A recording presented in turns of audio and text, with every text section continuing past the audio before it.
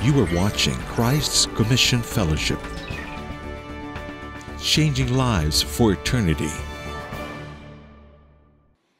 Being the youngest and the only daughter in our family, I was treated like a princess. My parents showered me with gifts and provided me the best life they could offer. At an early age, I was taught about God's love and the Bible in Sunday school.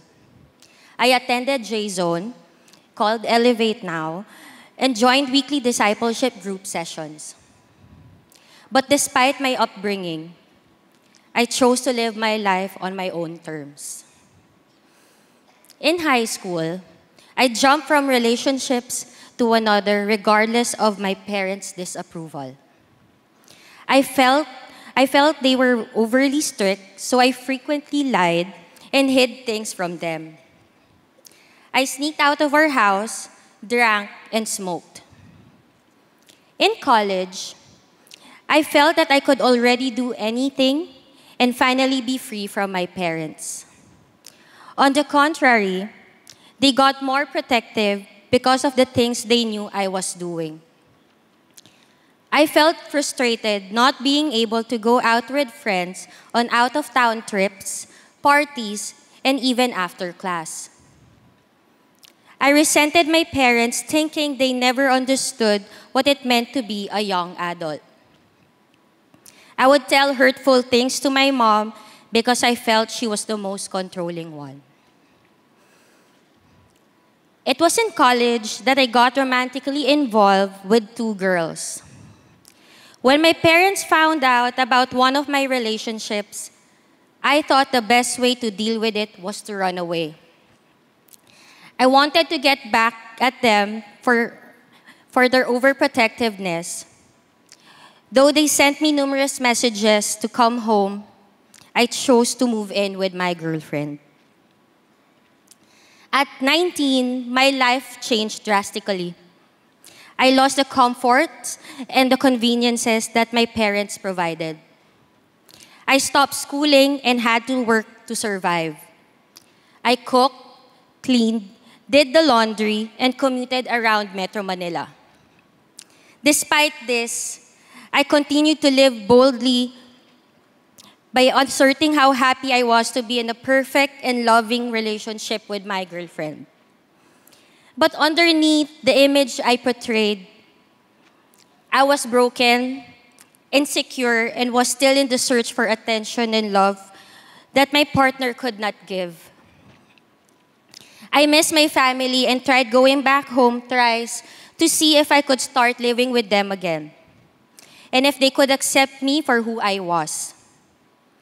But I ended up leaving each time because my parents and their rules still felt so restrictive, and their convictions remained the same. That I am to obey them because I live under their roof. In 2015, a childhood friend I grew up with in Sunday school called to ask how she could pray for me, since it was mid-year prayer and fasting in CCF. Her call was right on time because I got into another shouting episode with my parents and also had a fight with my girlfriend. I cried as she prayed for me. My prayer back then was, Lord, I am extremely tired. If you want us to be together, please fix everything. But if not, please make a way. You know I can't be the one to break up with her. You know me, Lord. You know that until the end, even if it's painful and tiring, I would still fight for this relationship. By the end of that same year, my girlfriend of 5 years ended the relationship.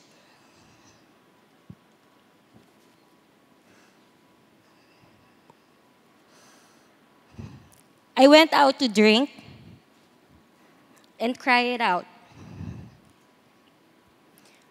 When my mom noticed my swollen eyes, she hugged me and said, maybe this is the time you will make things right. Fix your life with God in it and finish your last semester in college. I thought that was the turning point in my life. But because of my broken heart, I got myself involved with several sexual relationships, trying to find love, security, and happiness. After finishing college, I got my first job in a wine company, but I grew tired and weary from it too. In search for meaning, I opened my Bible one night and read Philippians 4:13, which says, I am able to do all things through him who strengthens me. Being so encouraged by the word, I started opening my dusty Bible each night, excited and hungry for what the Lord was going to teach me. During a gathering with old friends from CCF, I witnessed how their lives were being changed by their relationship with the Lord. Seeing them joyful as they speak about Jesus made me want to have the same kind of joy.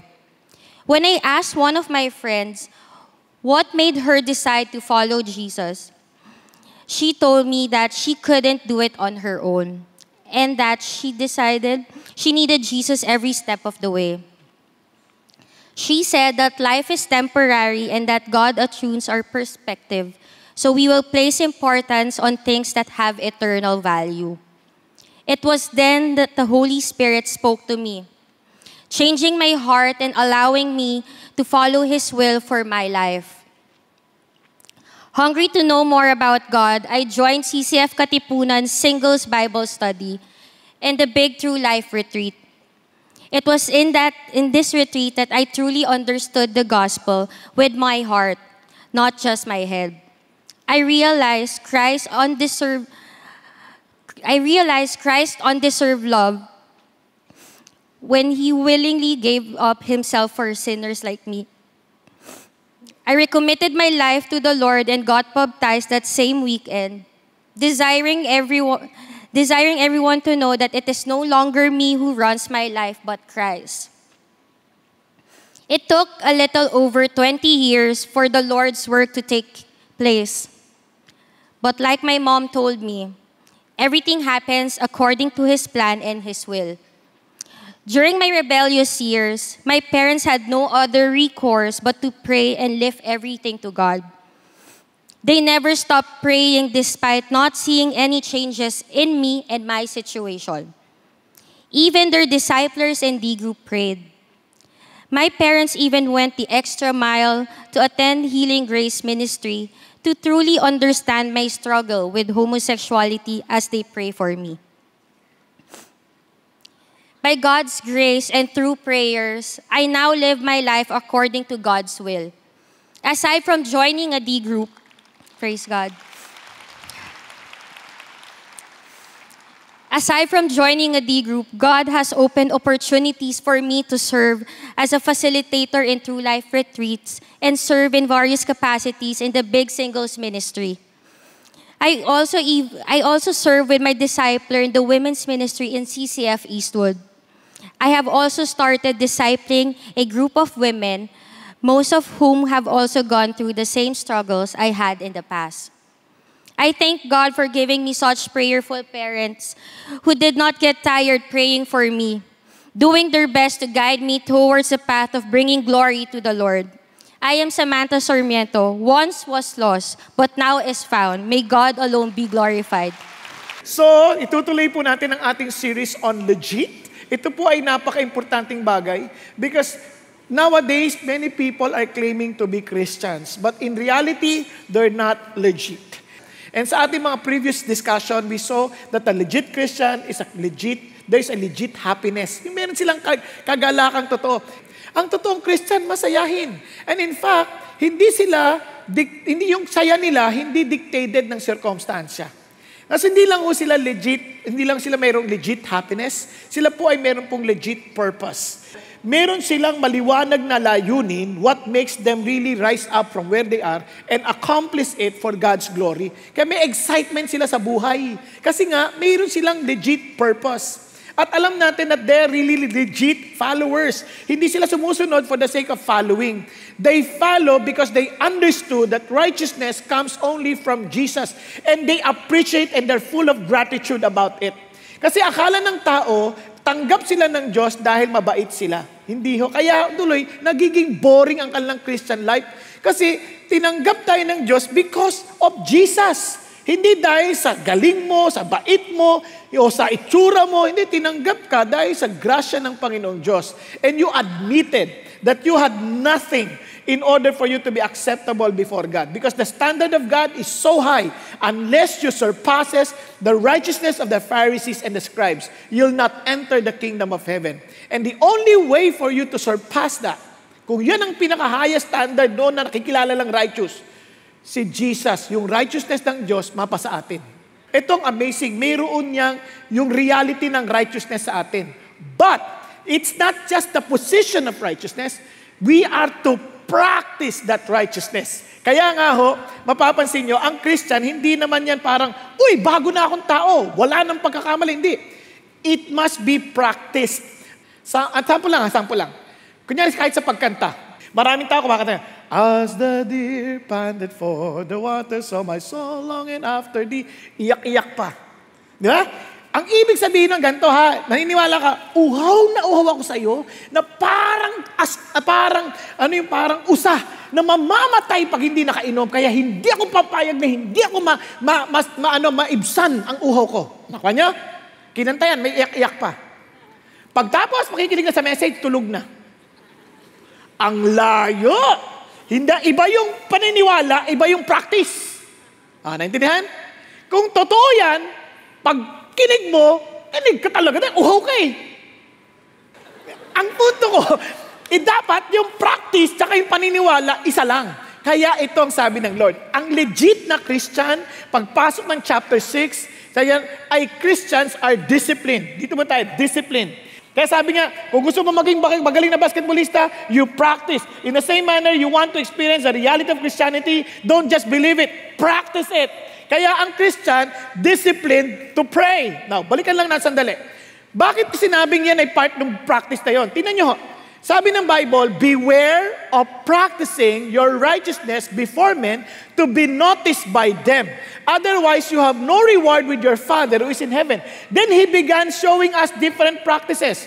Giving, almsgiving, kaya sinimulan niya. So when you give to the poor, do not sound a trumpet. Sunod, prayer, verse 5. So when you pray, do not be like the hypocrites. Then fasting, verse 16. So when you fast, do not let people know about it. Ibig sabihin, itong amazing dito, parang sinasabi niya, this is the kind of practice that I want you to understand. Now listen, pakinggan niyo mabuti. Naririnig natin ito lagi. Practice makes perfect. That's not accurately true. Bakit? Kung nagpa-practice ka, mali naman yung pinapractice mo. Paano magiging perfect yun? Kaya, right practice makes perfect. Okay po, kaya sabi ni Jesus, beware of practicing your righteousness. Yes, you are righteous because of Jesus. Then as you practice, ingat ka, beware. Baka yung pag-practice mo, mali. Naintindihan po? Andiyan pa kayo? Kasi lalo na tayo, ang impluensya ng religiosity sa atin, ang daming tinuro sa atin na practice na malabo. Kaya sabi ng Lord, paano ko po malalaman na tama yung practice? Yan, sabi ng Lord, tingnan nyo ha, beware of notice, that before men to be noticed by them. Ibig sabihin, itong practice of righteousness, hindi dapat nakafocus sa audience, sa mga sasabihin ng ibang tao. It must be focused solely on God. Bakit niya sinabi? Tingnan nyo, sample. When you give to the poor, do not sound a trumpet before you, as the hypocrites do in the synagogues and in the streets, so that they may be honored by men. Truly I say to you, they have their reward in full. So sinasabi ni Jesus, pag nagpa-practice ka ng righteousness, para lang makuha mo yung approval ng ibang tao, medyo alanganin. Bakit?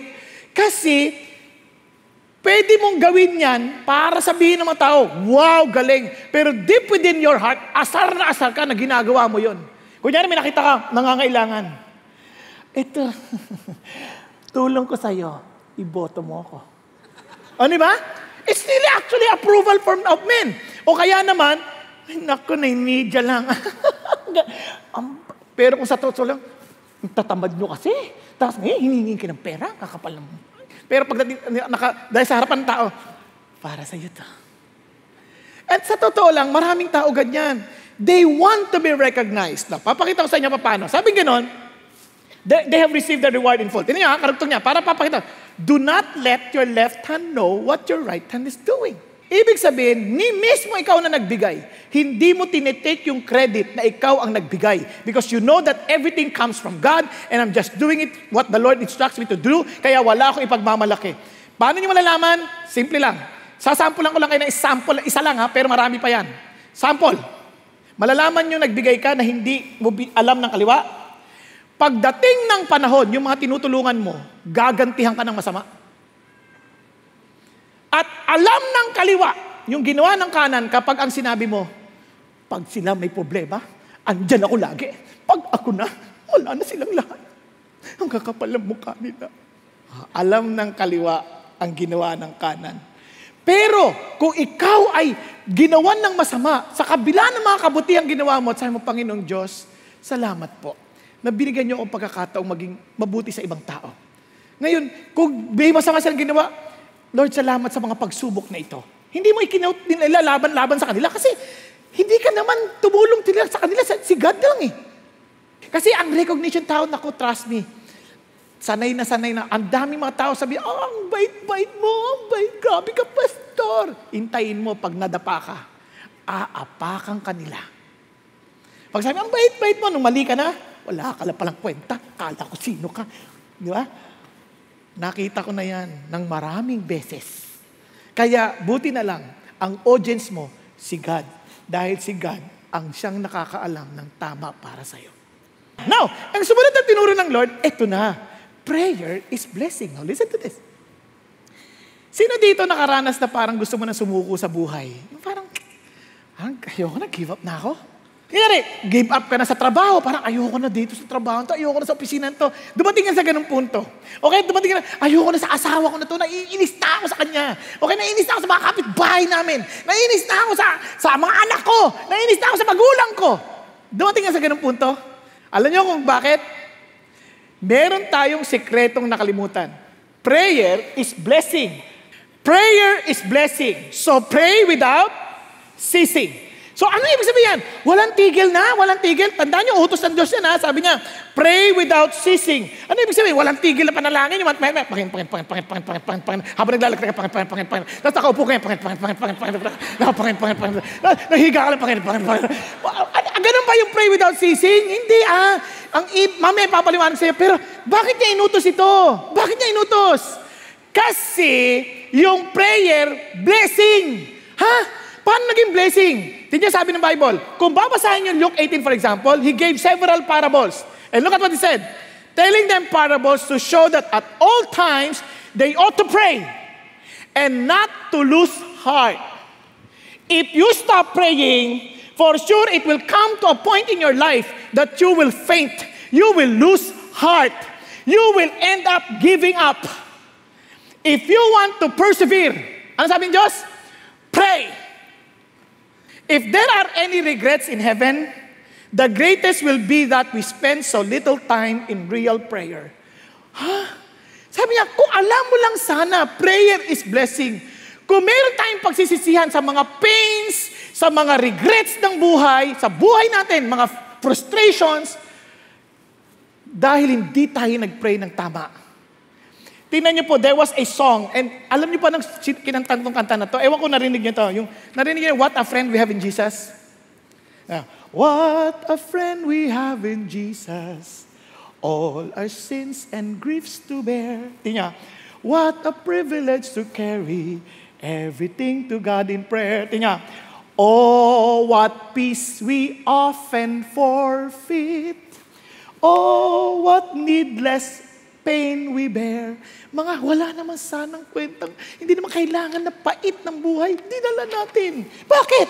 All because we do not carry everything to God in prayer. Kaya ang daming regrets, ang daming pain, dahil we didn't pray. Bakit?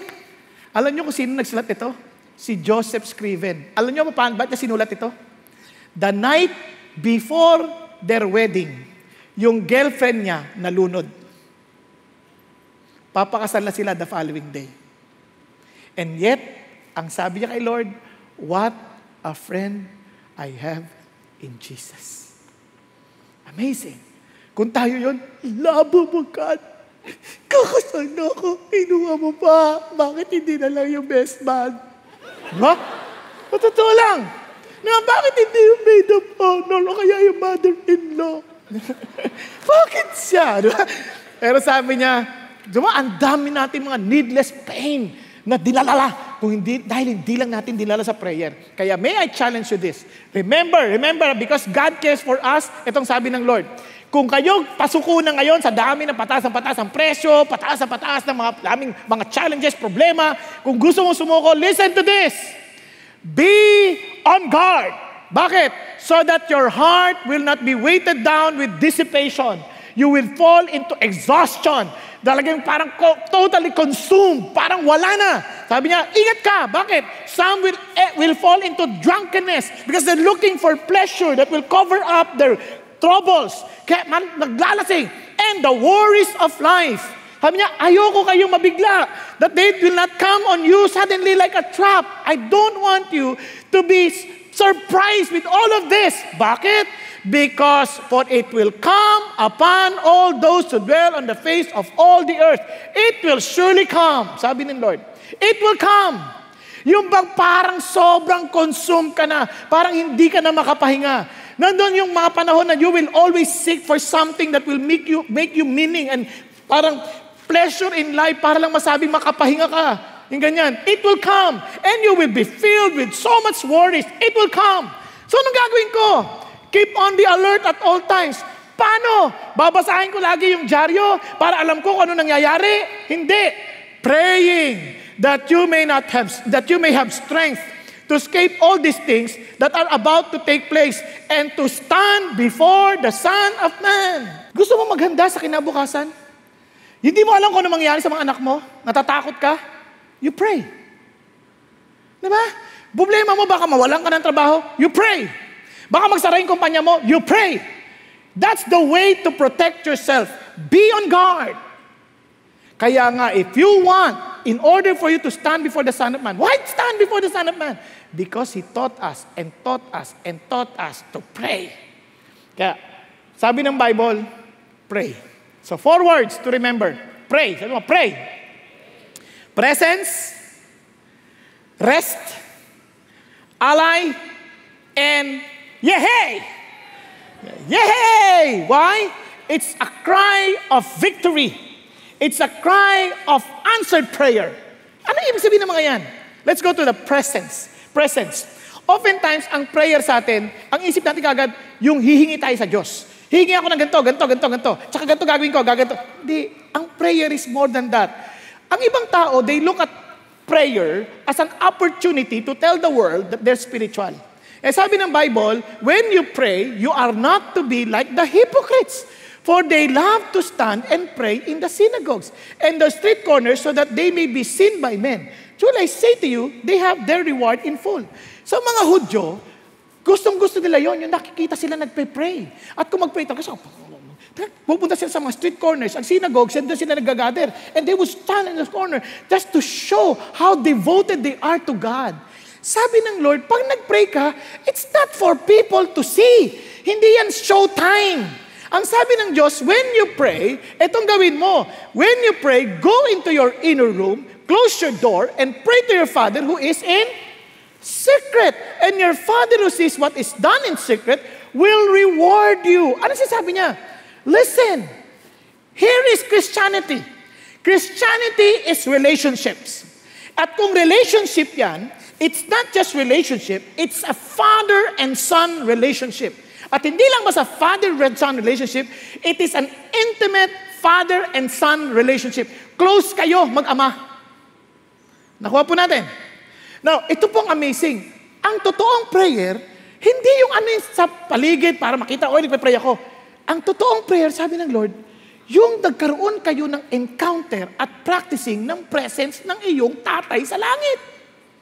And the Father who sees what is done in secret will reward you. Alam mo ba sa ibang translation, sa earlier manuscript ng Greek, ang nakalagay doon, will reward you openly. Kahit sa giving, will reward you openly. What does it mean? Hindi mo kailangang paglandakan. Dahil makikita. He will reward you openly. Kung generous ka, makikita yung buhay mo, generous. Kung prayer, talaga nagpray ka, hindi mo kailangang ipakita sa tao nagpray ka. Makikita lang sa mukha mo na nagpray ka. Paano ka nalaman? Punong-puno ka ng kapayapaan. Hindi yung pag nagpray ka, maitang ulo mo, naman, parang ang dahil pong problema. Nagpray ka na ba? Hindi. Pag nagpray ka, alam mo, cast all your cares upon Him. Binato mo na eh. Ba't mo pa dadalin? Wala ka nang dadalin. Binigay mo na kay God eh. Kaya sa mukha mo pa lang, alam na nagpe-pray ka. Itong idea ng Diyos. Sabi niya, ang pinaka-joy sa worship o sa prayer, yung alam mo, God is with you. Your Father is with you. I'll explain to you. Ganito yan. Halimbawa, ikaw may sakit ka. Tapos dumating yung yung iniirog mo. Dumating. Kasi kunyari kung pa lang, yung nanay mo pa lang, minsan ang nanay natin o tatay, alam nating mahal natin sila, mahal niya tayo. Pero iba yung parang, anak, uminom ka na ng gamot. Tulog na ako. Pero pag crush ang dumating, yung crush, yung mitibok ang puso. Sabi, andyan si Romeo. Tapos si Romeo, inom ka na ng gamot. Thank you. Ang pakiramdam mo, parang comforted ka. Ngayon, kunyari, sakit-sakit ang paa mo. Pwede ko, hilutin ko yan. Si Romeo, uulitin niya. Kamusta? Gumiginhawa. Iba ang pakiramdam. Just the mere presence, parang may joy ka na. Meron ka ng answered sa prayer. Napansin niyo yan? Pero kung walang intimacy, kahit anong i-provide niya sa'yo, parang wala. Doktor dumating, asar ka sa doktor, hindi mo papansinin. Walang presence na naintindihan. Kaya nga ang Christian life, napakasarap. Kasi, full of life. Kasi the lover of your soul, the one you truly love, your first love, as you pray, you are with Him. Kaya nga, di ba, sabi ng Lord, kung mayroon akong ayaw sa iyo you have forsaken your first love. Kasi ang Diyos dapat ang first love natin So pag nandiyan siya, the mere presence of God, it brings comfort to our hearts. Nung nasa San Francisco ako, I was in terrible pain. I was struggling with my migraine, kaya taga-sobra. Magpipreach ako. At the middle of the night, I was praying, crying before my Father. And as I was crying, sobrang comforted ako. Kasi I knew He was there. And He was there. Ang amazing pa dyan habang kumakanta. Only by grace can we enter. Only by grace can we stand. Nakalimutan ko yung lyrics. Tulog yung asawa ko. I didn't know. Na filled siya with the Holy Spirit habang tulog. Didiktan niya sa akin yung lyrics. Dinidiktan yung lyrics. Sabi ko, wow, God, you're so amazing. Kahit nakalimutan ko na, naaalala. Dahil yung asawa ko nagsasalta. Pero alam ko, gising na siguro siya. Gising na siya, dinidikta niya. So, lalong nakakanta ko ng maayos. Meron pa ako kanta na, ang tagal ko na, limot ko na. Yung, O aking Diyos, Ikaw lang ang nais ko. Higit pa sa pilak, maging sa ginto. Wala nang maihahambing sa'yo. Mundo'y walang maiaalok. Sabi niya, pagkat Ikaw lang ang nais ko. Iyak ako na iyak. Tapos sabi, nakakalimutan ko. Duduktungan niya. And bigla ko na, siyempre pag-alala, parang sinasabi ng Lord, gusto ko yang marinig. What a great comfort knowing that God is there. Hello? That's presence. Alam niyo ba, every time you remind yourself that God is our Father, ano sinasabi natin? That because of Jesus, kaya nga tayo when we pray in Jesus' name, we remind ourselves that we became child of God because of Jesus. At tingnan nyo, sabi ng Lord, but when the fullness of time came, God sent forth His Son, born of a woman, born under the law, so that He might redeem those who were under the law, that we might receive the adoptions as sons. And sabi niya, because you are sons, God has sent forth the Spirit of His Son into our hearts crying, Abba, Father. Yung word Abba, Daddy, Papa, Tatay. Parang yung endearment ng pagiging tatay. Sabi niya, we call crying out, Tatay, Tay, Tay, Pa, Ma, ay Pa, Dad. Diba? Yun yung Daddy. Father, therefore you are no longer a slave, but a son. And if a son, then an heir through God. Tagapagmana ka ng Diyos. Kung ano man ang lahat ng pagmamahal na pahayag ng Diyos sa kanyang anak kay Jesus Christ. Because we are now adopted sons, pag sabi niyang, beloved, this is my beloved son in whom I am well pleased. He is saying the same thing to us. Every time we come to God, this is my beloved son in whom I am well pleased. Come! I welcome you. Kaya marami sa atin takot manalangin kasi isip natin, God, you will not welcome me. Lord, kaya mas gusto ko yung sasabihin ng tao. Kasi yun, at least alam, tanggap ako. No, wala yan. Nagbabago yan. But God, He never changes. Paano ko nasabi? Alam niyo bang adopted sons during the Roman Empire? During the Roman times? Noon, ang anak pwedeng itanggi. Yung anak na totoo, pwedeng itanggi. Pero, pag inadapt ka, hindi ka na pwedeng itanggi. Kasi inadapt ka na eh. Halimbawa si Lito, inampun niya si Joseph noong panahon ng Roman Empire. Kung may anak siya na ang pangalan ay Jacob, pwede niya pang itapon si Jacob at itanggi si Jacob. Si Joseph, hindi niya na pwedeng itanggi. Bakit? Pinili mo na yan eh. Ibig sabihin, pinili mo na yan. At alam niyo bang ang grabing ang implikasyon nun? Sasample lang kayo. Halimbawa may magkapatid. Yung isa ampon, isa hindi. Ngayon, inaaway nung ampon, yung totoong anak. Biglang dumating ang tita, ba't mo inaaway ang kapatid mo? Eh kasi yung yamang-yamang niya eh. Sabi niya, hoy, alam mo bang, ikaw ay ampon labang. Tapos pumunta sa nanay, Nay, totoo ba yun? Ako isang ampon. Anak, bakit kailangan pang malaman? Sabi niya, hindi. Totoo ba sabi ni tita, ako ay ampon? Oo, ampon ka nga. Sabi niya nga kapatid. Naglayas dahil ampon. So itong kapatid ngayon, nakita yung pagdadalamhati ng magulang. Sabi niya, Nay, Tay, hahanapin ko po ang kapatid natin. Ang kapatid ko. Kasi alam kong mahal na mahal mo siya. Anak, pareho lang pagmamahal namin sa inyo. Walang pinagkaiba. Pero anak, talagang sobrang sakit sa puso. Hinanap. Pagkita niya gano'n, Joseph!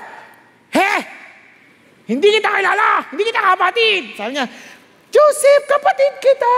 Hindi, ampun lang ako. Ano ka ba? Kahit ampun ka pa, sa totoo lang, mas mahal ka pa nga ng magulang natin. Ano pinagsasabi mo? Kasi ikaw, ako, totoong anak, wala silang choice. Ikaw, sa dami ng mga bata noon na nagkakalat dyan, sa dami ng mga babying pagpipilian, ikaw ang pinili. You're so special to mommy and daddy. And out of the billions of people around the world, the mere fact that you are now with God, you were chosen by God because you are so special to Him. Kaya when you come to God in prayer, remember this. You are coming to your Father who chose you out of so many billion people. Kaya yung prayer is enjoying the very presence of God. Kahit anong ginagawa mo, you experience the presence of God. That's prayer. Every time you focus on your eyes, while taking exam, you focus on the very presence of God. You're praying. Kaya tinan nyo, hindi yan tungkol sa sasabihin ng tao. Ito pang karugtong niya. And when you're praying, do not use meaningless repetitions as the Gentiles do. For they suppose that they will be heard of their many words. When you come to God in prayer, enjoying the very presence of God, it's not trying to impress God. It's not trying to control God. Minsan kasi kinokontrol natin Diyos sa magitan ng mga sasabihin natin. Lord, ang galing ko ng pagkakapray ko ha. Ang dami ko na sinabi. Kailangan sagutin mo na ito. No. I answer you because you're my son. I answer you because we are intimate with one another. Because we're close and I love you. It's not because you're trying to control me. You don't need to control me. You know why? Nasabi na lang kasi tayo, lumaki tayo sa religiosity na minimemorize natin prayer natin eh. Minimemorize natin, paulit-ulit natin. Bata pa lang tayo. Mystery 1, Mystery 2, Mystery 3. At the end, puro mystery pa rin. Ano nangyari? Hindi natin naintindihan. And God is telling us, hindi ganyan mag-pray. Bakit? Sa totoo lang, you do not be like them, for your Father knows what you need before you ask Him. Alam ko naman yung pangangailangan mo eh. Ba't pa ako kailangan mag-pray? Because you are more important to me. than what you are to say. And sabi ng Diyos, anak, don't ever forget this. You are more important to me. Kaya nga, na-enjoy mo yung prayer kasi nga, you just enjoy the very presence of the one you truly love and the one who truly loves you. Kaya kung ang prayer sa atin mechanical, hindi organic, boring. And sabi ng Diyos, I don't want you to be mechanical. I want you to be organic. Parang ganito. Sino dito nakapunta na sa party na yung kasama sa table, hindi nyo masyadong kakilala? Wala, hindi siya nakakilala. Nagkataon lang, diyan kayo table. Pansinin nyo, hindi kayo basta makasalita. Kakain kayo. Hindi kayo makabasta magkwento. Taga saan kayo, ganyan, di ba? Hirap tayo. Tama? Tama? Hindi kasi close, hindi kayo magkakilala. Pero kung magkakaibigan kayo, pag kamusta ka rin? Grabe! Saan ka galing? Bangkas! Di ba, ano ka ba? Miss na kita, tapos magkakaibigan kayo, kwentuhan kayo, non-stop. It's something organic, hindi siya mechanical. Hindi yung, how are you? I'm fine. Where are you from? You know, I'm from this. And, where did you graduate? What course did you take? Wala nang ganun. Ito, pagkakita, kamusta ka? Miss na kita, grabe ka! Tapos kung mag-ama pa kayo ng close, Dad, grabe, ang ganda-ganda nangyari sa akin kanina, ang ganda na laro namin. Ngayon, napunod ko, grabe talaga. Close na close pa. Galing mo, anak. That's my boy. Di ba? Iba. Same thing with God. Dad, Tay. Alam niyo ba kanina nung minister ako, nagsishare ng gospel, Dad, hindi ko alam sasabihin ko, thank you for giving me the wisdom. Dad, alam mo ba, nag-attend kami ng Bible study, natutulog na ako, I asked you, remember? Nakakatuwa. Nagising ako. Dad, nagising ako. Nakakatuwa yung pastor. Pinagkikwentuhan niyo lahat. Bakit? Organic ni. Practicing the presence of God. That's what it means. Now, you can rest. Rest! Bakit? Alam niyo ba kaya blessing ang prayer? Kasi when you pray, you'll find rest. Alam niyo ba, ang dami tao so bothered about so many things. Kahit na nagsisilingkod na sa Diyos, like Martha, when she welcomed Jesus, wow, look at him. She was bothered, worried, and bothered about so many things. Everything. She was thinking about doing it for the Lord. She was bothered. And yet, sabi ng Lord, only one thing is necessary. For Mary has chosen the good part, which shall not be taken away from her. Wala, hindi ka kasi nakinig sa akin eh. Kasi sabi ng Diyos, this is prayer. It's time that you spend with me. We talk, we communicate, you listen to me, I speak to you, you speak to me, I listen to you. Yan ang prayer eh. Hindi yung ikaw lang sabi na sabi. Nag-uusap talaga kayo. Kaya nga nandun ako sa bundok, sabi ng isang kasama namin na hindi Christian, sabi niya, ba't kung mag-pray ka, parang ang lapit nyo ng Diyos. Gusto ko malutunan yan. So, sinare ko yung gospel. Kasi hindi niya alam eh. Hanggang sa nung bandang huli, gusto na rin niya. Sabi niya, gusto ko maging pastor. Bakit? Sabi niya, kasi iba pala. Hindi yung nag-uusap ka lang na parang distansya na, hindi mo maintindihan. Hindi, ito talagang mag-ama kayo nag-uusap. Kaya sabi ng Lord, tingnan niyo, ganon din kay Mary. Kaya gusto niyo magkaroon ng rest in prayer? No, listen to this. Medyo mahaba pa ng konti, pero mabilis na to. Rest in peace. Now, alam niyo ba, malapit naman na undas. Kaya, remember, rest in peace. Bakit rest in peace? Kunyari, sabihin sa atin mo, ikaw nga mag-pray, hindi ako marunong. Huwag na ako. Napansin niyo ba yun? So you become restless, tama? Kaya sabi ng ambay ng Diyos, binigyan tayo unang P, pattern. Bigyan tayo pattern. When pray then in this way. So sabi ng Lord, if you are to meditate the Word of God, pinakita niya sa'yo pattern how to pray. Hindi niya sabi, ito yung prayer. Sabi niya, this is how you should pray. Nakuha niyo? Pray then in this way. Kung talagang seryoso ka, matututunan mo naman eh. Obviously, hindi tayo magiging expert sa prayer, but we will continue on learning. The point is this, God is very much willing to teach us. Nakuha niyo? Now, hindi lang pattern. Pati yung relationship, paternity, bakit? Sabi niya, our Father. At doon makita, this is not just an ordinary Father, who is in heaven. He is far above what you think about Father. Maraming tao, they don't enjoy prayer when they say, our Father. Building up that relationship. It's not selfish, our Father. So, hindi selfish. It's a body thing. Now, itong amazing. Yung iba, ayoko yung tatay ko, hindi naman consistent. Yung tatay ko, laging wala. Tatay ko, ganyan ba si God? Come on. obviously, it's not talking about the earthly father. Kahit anong bait pa ng tatay natin, they are still lacking in comparison to our God. Yung tatay natin, who is in heaven, is beyond compare. Kaya pinapaalala sa atin ng Diyos, tatandaan natin, when we call a God Father, we are standing in the name of our Lord Jesus Christ. Now, listen to this.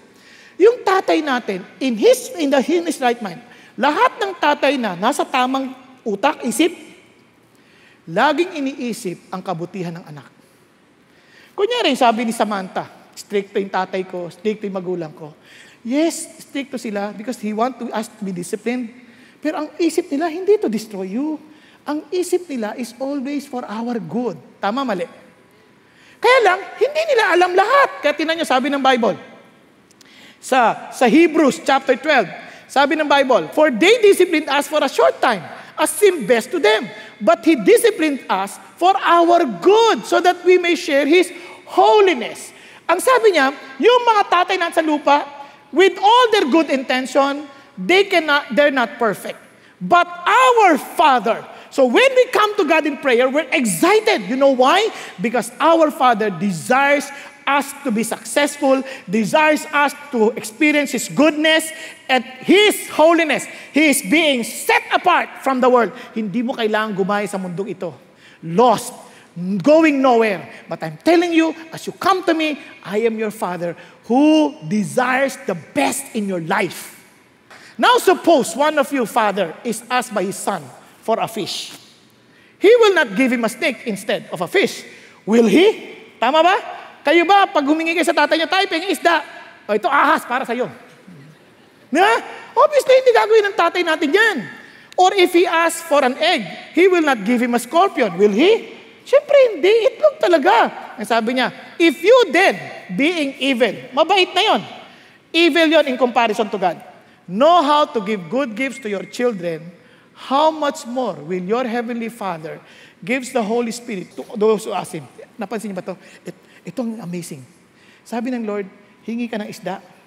Hindi lang kita bibigyan ng isda. Ako mismo, ibibigay ko ang buo ko sa'yo. Lahat ng aking ari-arian, bilang may-ari ng karagatan, bibigay ko sa'yo ang sarili ko. The Holy Spirit. Pag humingi ka sa akin ng itlog, hindi lang kita bibigyan ng itlog. Ibibigay ko, ako mismo, the presence, my very presence, in the person of the Holy Spirit. Kasi sa totoo lang, sometimes you don't need a change of circumstance. What you need is a change of heart. Kaya pag humingi ka ng itlog, hindi ka bibigyan ng scorpio. Ang problema ng tao, minsan ang hinihingi niya is scorpio. Hindi, ang hinihingi ahas.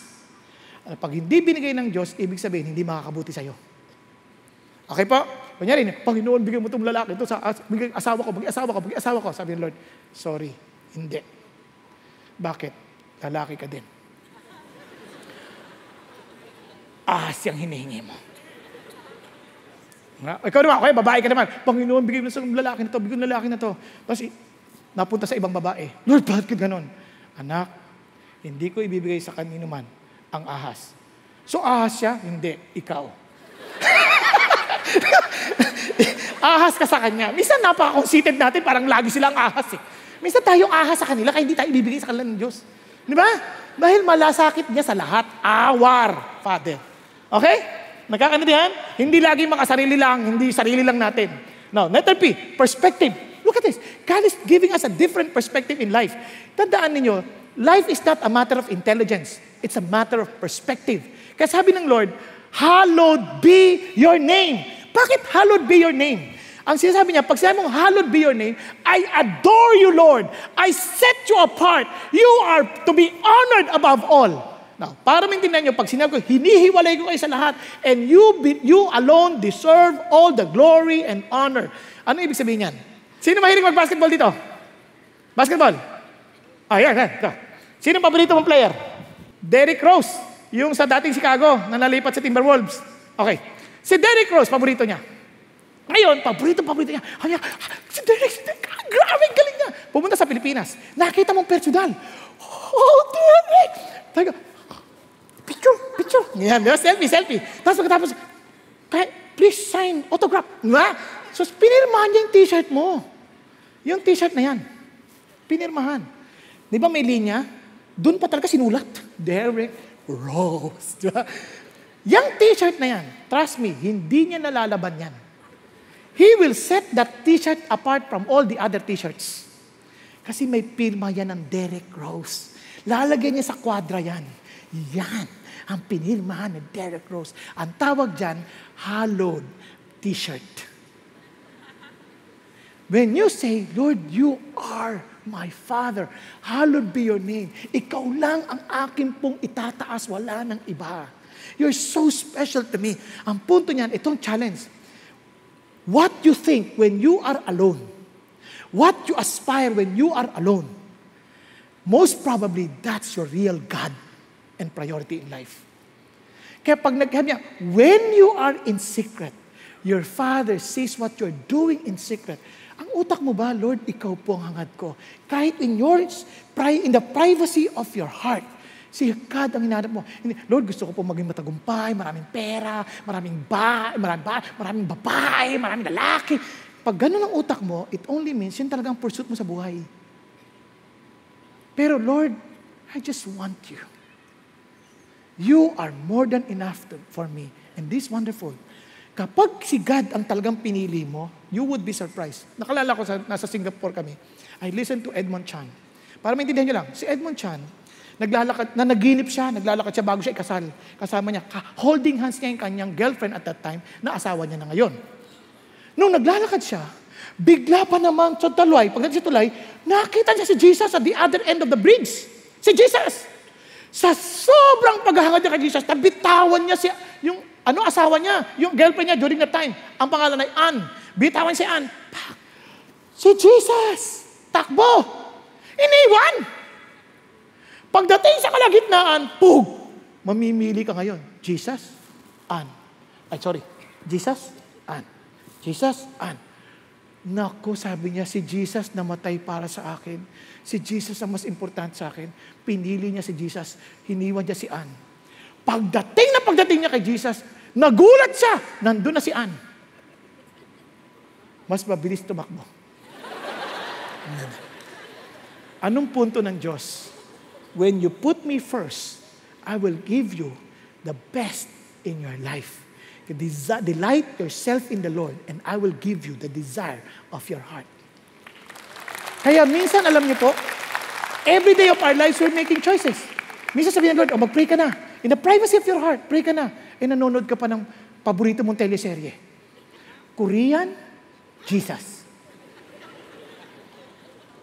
Dao Mingsu, Jesus. Ang daming choices. And sabi ko, Lord, ikaw pa rin. Bakit? You died for me. Si Dao Mingsu will die also. But you gave me life. Naku ha? Yan ang punto ng Diyos. You hallowed His name. You put God first in everything. Kaya tuloy ang isip mo, yung kingdom niya na. Kaya nga sabi ng Bible, tingnan nyo ha, kasi tayong lahat, sobra tayo. Ito ang inherent nature natin. Hindi ko nababasahin ito ha. Yung inherent nature natin, laging demanding tayo. Kaya alam natin, user tayo. Hindi talaga tayo nagmamahal sa Diyos. Kasi tatawag lang tayo pag may bagyo. Tatawag lang tayo pag kailangan natin. Tatawag lang tayo pag ibinigay ng Diyos yung gusto natin. Pero pag ayaw na rin natin sa Diyos. Ibig sabihin, hindi mo talaga isinet aside si God na pinakamatindi sa buhay mo. Ginagamit lang natin si God. Nakuha natin? Kaya ang sabi ng Lord, kasi ganito tayo. Isipin nyo, ito ginamit ito ni Timothy Keller, gagayahin ko lang. Sabi ni Timothy Keller, imagine yourself, halimbawa anak ka. Dinala ka sa Toys R Us. Sabi niya, anak, turo mo ang gusto mo. Lahat ang gusto mo. Pinagtuturo, ito. Kotse, robot. Anak, tandaan mo to. Hindi ko yan ibibigay sa'yo. At gagawin ko ang lahat na magagawa ko na hindi mo yan makamtan. So ano nangyari sa utak mo? Wala ka ng tiwala sa ganyang klaseng Diyos. Wala ka ng tiwala sa ganyang tatay. You feel so insecure, tama? Yan ang ginawa ng Satan. Itong sabi ng Lord, ito lang daw prutas ng puno, di namin pwedeng kainin. Hindi yan, hindi ka mamamatay. Ang totoo niyan, ayaw lang ni God. Parang pinagdadamutan ka ng Diyos. Kaya minsan, kaya di natin enjoy ang Diyos. Ang perspective natin, pinagdadamutan ako ng Lord. Ang totoo, hindi. Sobrang pagmamahal niya, kaya nga sabi niya, huwag mong kainin yan kasi it will never be good for you. Nagkakaroon yan? Hello? Kaya ang punto ng Diyos, you worship me, you declare the bigness of me, the greatness of me, para mahilom yung sakit mo ng demand, sakit mo ng entitlement, yung sakit mo na ikaw ang sentro ng buhay. I want you healed. Paano? You adore me. You hallow my name. You focus on my kingdom. Kaya sabi ng Bible, your kingdom come. Ibig sabihin, kayo maghari sa akin. Ito yung sabi niya, Lord, for He rescued us from the domain of darkness and transferred us to the kingdom of His beloved Son, in whom we have redemption, the forgiveness of sins. Itong kingdom na to is something unseen. It cannot be seen by a naked eye. But this kingdom is real. Kaya sabi ng Bible, seek first His kingdom and His righteousness, and all these things shall be added unto you. It's something beyond what we can think, ask, or even imagine. Now listen to this. Itong kingdom na to, mayroon pang literal, Lord, your kingdom come. Dumating yung totoong kingdom mo. Ano yung kingdom na yon? Ito yung sinasabi ng Lord. There is a kingdom. Sabi, the kingdom of the world has become the kingdom of our Lord Jesus Christ, and He will reign forever and ever. Dalawang sagot ng Lord. When you pray, thy kingdom come, yung perspective mo na bago na, that you live for the kingdom of God, and you live for the coming kingdom of Jesus Christ. Bakit? Kasi siya yung hari ko eh. And I'm so excited to have Him. Halimbawa, nung panahon ng Hapon, gumawa sila ng sariling pera, tama?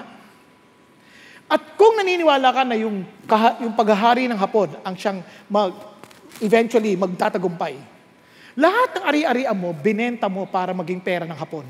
Tama? Ang problema, natalo ang Hapon. Lahat ng investment mo, lahat ng perang Hapon, nawalan ng saysay, naging papel de Hapon. Bakit? Because they did not win. So imagine, this earthly kingdom is nothing. Everything that you're trying to accumulate, everything that you're trying to have, your name in this earthly kingdom will come to an end and it will become useless. Bakit? Because there is a future kingdom coming. The kingdom that will never end. The kingdom of Jesus Christ that will live forever and ever. Dun tayo. Kaya naman, kung talagang excited ka for the coming of the kingdom, itong sabi ng Lord, in the future, there is laid up for me the crown of righteousness, which the Lord, the righteous judge, will award to me on that day. And not only to me, but also to all who have loved His appearing. So when you are praying, yung perspective mo is to focus on the coming of the kingdom of God. Excited ka ba? Talaga?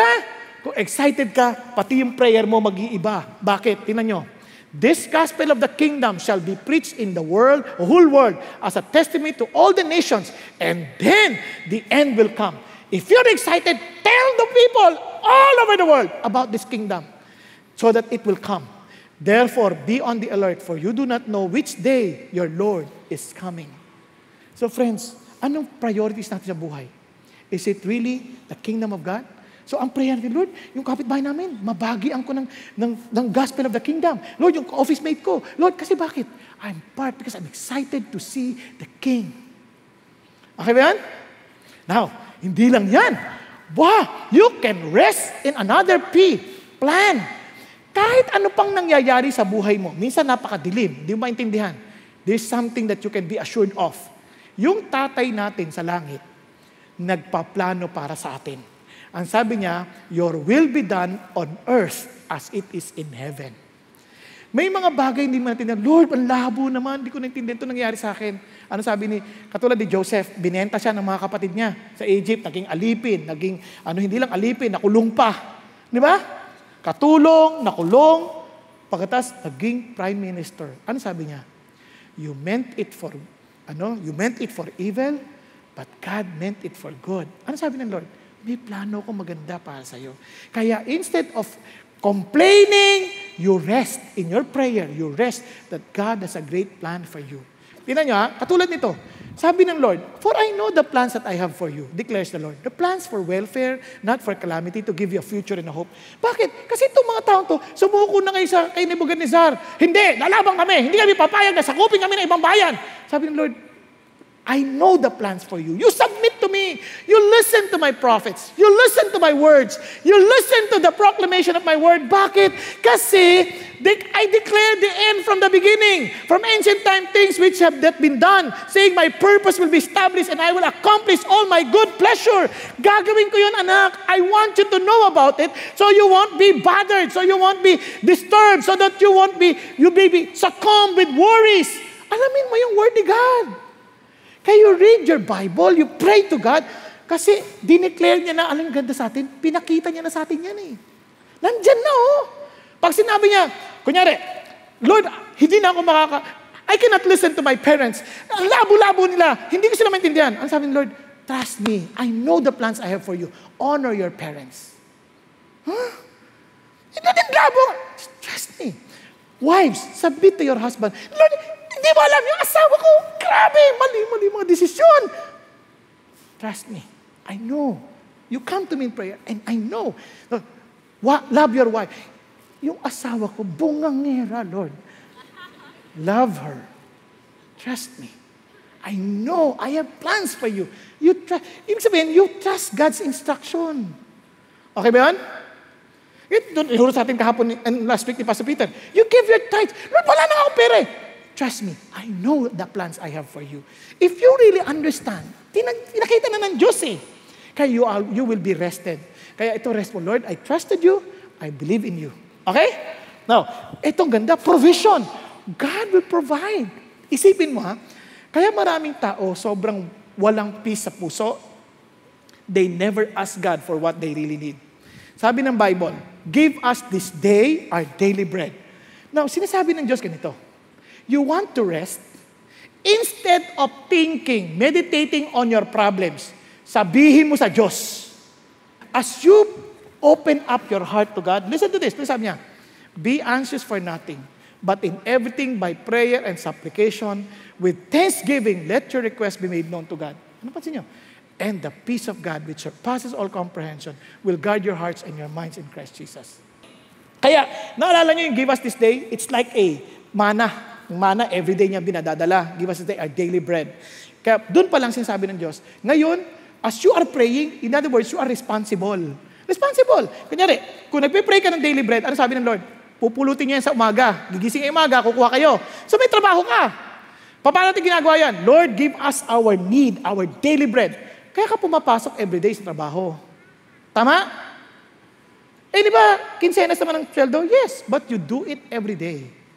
Absent ka nung isang day, bawas sa kinsenas. Tama ba? Yan ang sinasabi ng Diyos, you gather it every day. In other words, as you pray, you are at peace. As you do your responsibility, si Lord tutulong sa'yo. Mga estudyante, you pray to God, Lord, tulungan mo ako sa exam. Ayoko ng stress, gusto ko mag-excel. Okay, do your responsibility. Aral ka every day. Hindi yung, pag-pray ka, tapos laro ka na laro ng video game. Pagdating sa exam, Lord, hindi ko na alam, tulungan mo ako. Pagdating sa katabi mo, hallelujah. Ano ka ba? Hindi ganun. Di ba? Kaya sabi ng Lord, you bring your issues to God in prayer by believing and telling Him exactly what you really need. Cast all your cares upon Him. Be specific. Ano yung amazing si God? Even for my personal need, sinasabi ko sa Lord kung magkano kailangan ko. I pray, Lord, kailangan ko po gantong halaga. Lord, tulungan niyo po ako. Kailangan ko po ng gantong halaga. And you would be surprised. Binibigay ng Diyos exactly what I asked for. And sometimes, sobra. Lord, ba sobra? May tithes. Oo nga pala. Lord, ba't kulang? Sobra hiningi mo. Oo nga pala. He gives exactly what Kaya doon mo alam, sinagot ang prayer mo. Instead of worrying, you tell God. Okay ba yan? Another P, pardon. Pardon.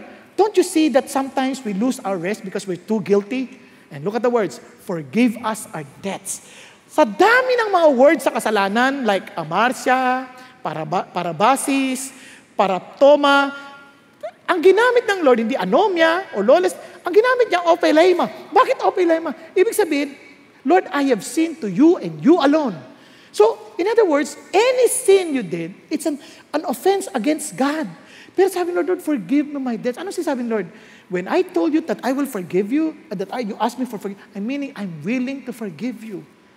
Because I want you to be forgiving. Gusto ko ikaw din makapagpatawad. Kaya, ayoko na ikaw na magdala-dala mo pa yan sa puso mo, na punong-puno ka ng guilt. Rest in my forgiveness because the work of God, the death of Jesus Christ is sufficient enough to make you righteous before me. And finally, protection. And protection. So, hindi natin alam ang pwede mangyari kinabukasan. But sabi ng Bible, maging prayer mo to, lead us not into temptation. Now, naalala niyo si Peter? Sabi ni Jesus, Peter, Satan asked permission to sift you like wheat. Naalala niyo yan? And said, but I prayed for you that you will not fail. Sabi ganon, that when you get back on your feet, you strengthen your brothers. Ano sinasabi ng Lord? Peter, nagpapaalam si Satan sa akin. Pinayagan ko. Kasi when I told you to watch and pray that you will not fall into temptation, you fell asleep. Kaya pinayagan ko na siya. But dahil hindi ka nakinig, pinag-pray na rin kita. Even in Job, mapapansin kay Job, si Job amazing. Siya, nagpaalam din si Satan. Sabi niya nun, does Job honor you for nothing? Sabi niya, o fear you for nothing? Tanggalin mo yung mga blessings na yan. Pag hindi, pinayagan ni God. Tanggalin mo. Di ba? Maganda lang katawan yan. Bigyan mo ng sakit.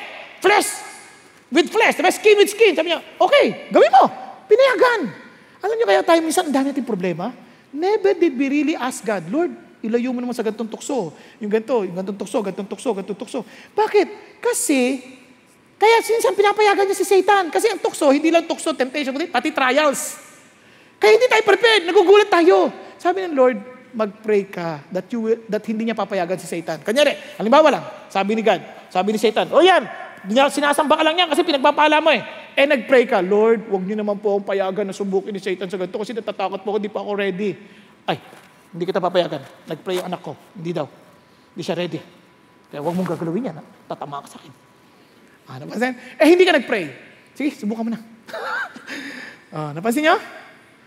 Ito ang ganda. Paano kung pinayagan pa rin ni Lord? Deliver us from evil. Kung pinayagan pa rin, may God give you the power, the endurance to overcome temptation. Kaya mga anak, rest in peace. Anong mga peace na sinasabi ng Lord? Pattern, paternity, perspective, plan, provision, pardon, and protection. You have to have an ally. Remember your ally. Sa mundong ito, God did not just let you to be alone. You have an ally. Ano yung ally mo? Kaya sabi ng Lord, when you pray. So, lagi kang mag-pray. Hindi mag-pray ka lang kung kailan mo kailangan. Pray unceasingly. Always be in the presence of God. Okay po? Bakit?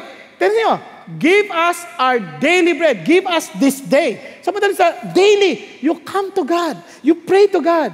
Alam niyo bakit? Because if God is with us, who can be against us? Ano sinasabi ng Diyos? Kakampi mo ko, anak. Hindi mo kailangan isang tabi. Ako ang kakampi mo to allow you to experience the victory in your life. Prayer is blessing. And finally, ang sabi ng Bible, Yehey! Bakit? For yours is the kingdom and the power and the glory forever and amen. Bakit ganun na lang? Yes! Wala kang kakatakutan. God listens to you. God will answer your prayer. God will accomplish what's best for you. Bakit? Because His is the kingdom. Pag-aari niya lahat. He has the power. Hindi siya nangangako dahil gusto kanya lang masayahan. Kaya niyang gawin ang pinangako niya. And His is the glory forevermore. Hindi mapaparangalan ng sino man, kundi ang Diyos lamang. Hindi si Satanas, hindi ang mga tao sa paligid mo, kaya huwag ka mag-alala. The glory belongs to me. Amen po? Kaya sabi ng Lord, I will end. Lord God, behold, you have made the heavens and the earth by your great power and by your outstretched arm. Nothing is too difficult for me. Kanya lamang, hindi mo ito ma-experience. Kasi akala ng tao, uy, Christian na ako. Maraming ganyan. They believe that they are close to God, they're intimate with the Lord, pero mali ka. Sabi ni Lord ganito, pakinggan nyo ha, for if you forgive others for their transgression, and your heavenly Father will also forgive you. But if you do not forgive others, then your Father will not forgive your transgressions. Ha? Akala ko ba ang forgiveness ko dependent kay Jesus, hindi sa ginawa ko? Ba't pag hindi ako nagpatawad, hindi rin ako papatawarin? Alam nyo ano ibig sabihin yan? Hindi mo talaga tinanggap ang kapatawaran ng Diyos na ginawa ni Jesus Christ kung hindi ka marunong magpatawad. Paano natin nalaman? Ito sabi ni John, Beloved, let us love one another, for love is from God. And everyone who loves is born of God and knows God. The one who does not love does not know God, for God is love. Ano ibig sabihin? Verse 20, for if someone says, I love God, and hates his brother, he is a liar. For the one who does not love his brother, whom he has sinned, cannot love God, whom he has not sinned. Ang dami nagugulat ako. They claim to be close with God, but they cannot forgive their husband, they cannot forgive their wives, they cannot forgive their neighbors, they cannot forgive their siblings, they're full of bitterness. Paano nangyari yun? They do not really belong to Jesus. Because if you truly belong to Jesus, you can never say, I cannot forgive. Because God is love, and His love is greater than your hatred. Kaya wala kang galit sa kapitbahay. Wala kang galit sa in-laws. Wala kang galit kahit kaninong tao. Bakit? Because the love of God overflows. Sa si Ginger Haan, their ministry is Hope Ministry. Alam niyo, nagulat po ako. Somebody sent me this. And I checked. Gulat ako. This woman, they were ministering. Pastor's wife. Unfortunately, nagkita niya meron siya natanggap na sulat.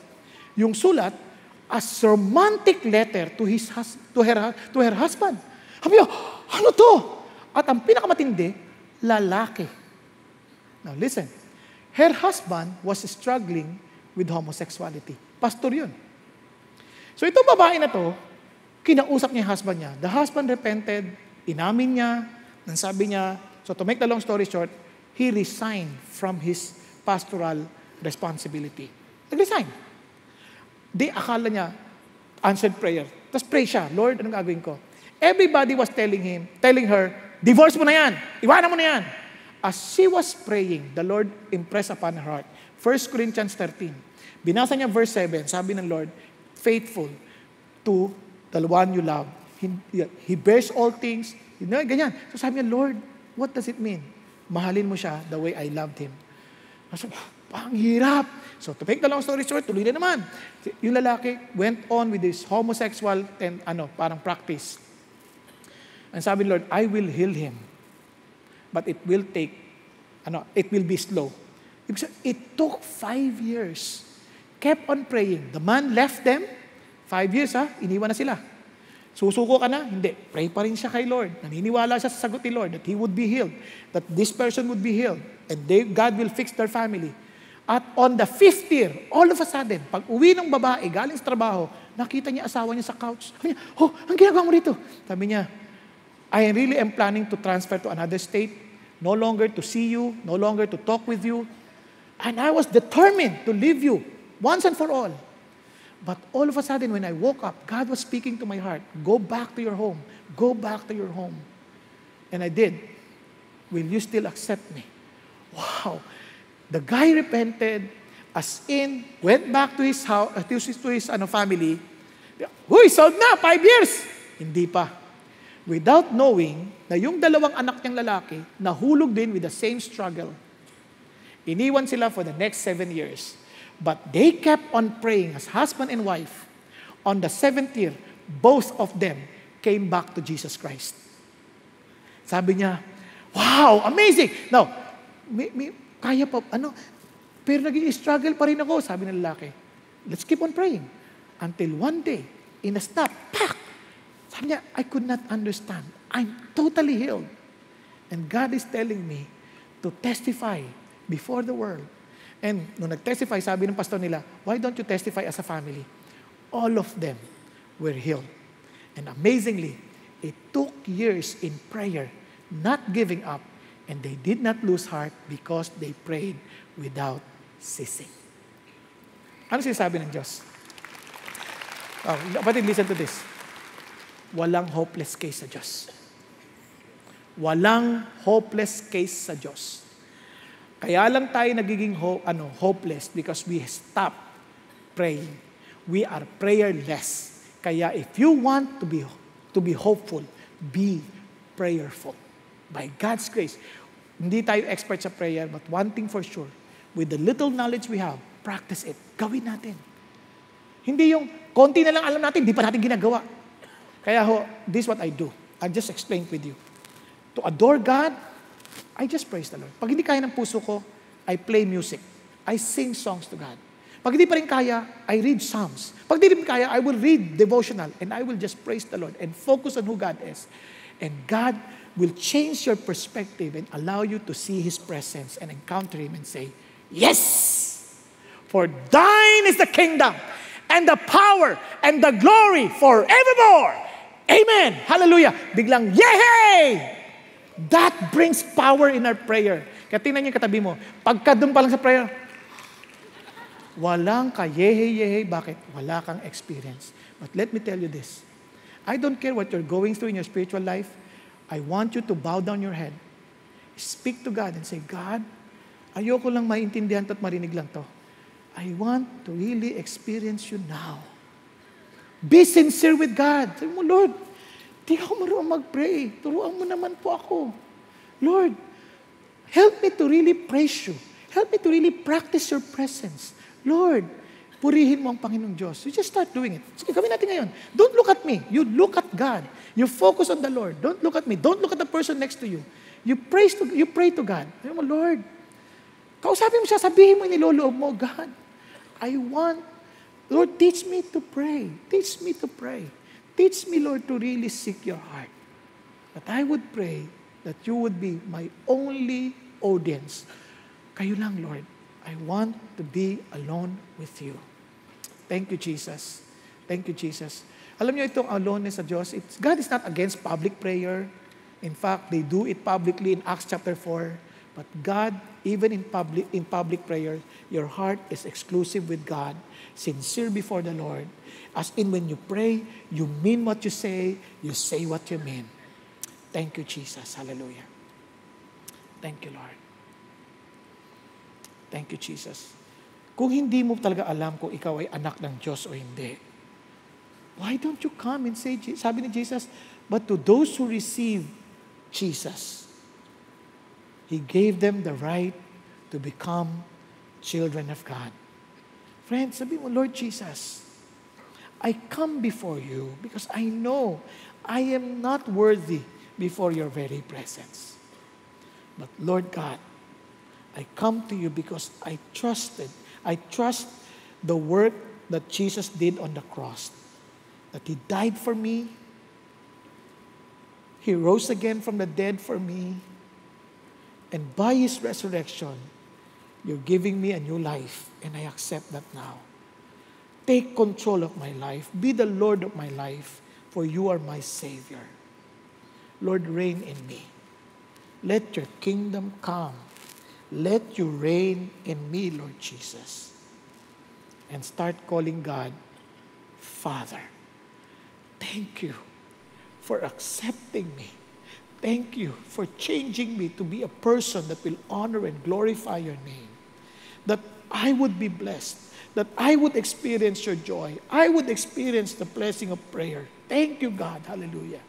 Thank you, Jesus. Hallelujah. We worship you, Father. God, you are wonderful.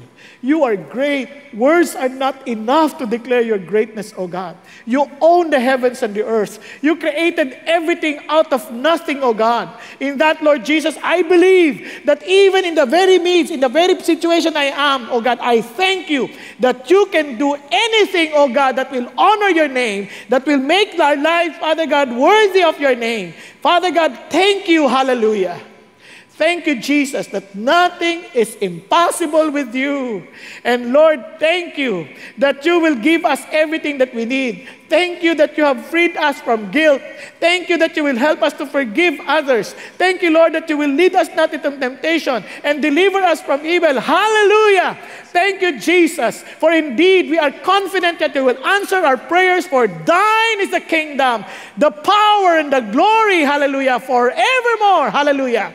Amen, amen, and amen. Hallelujah. Thank you, Jesus.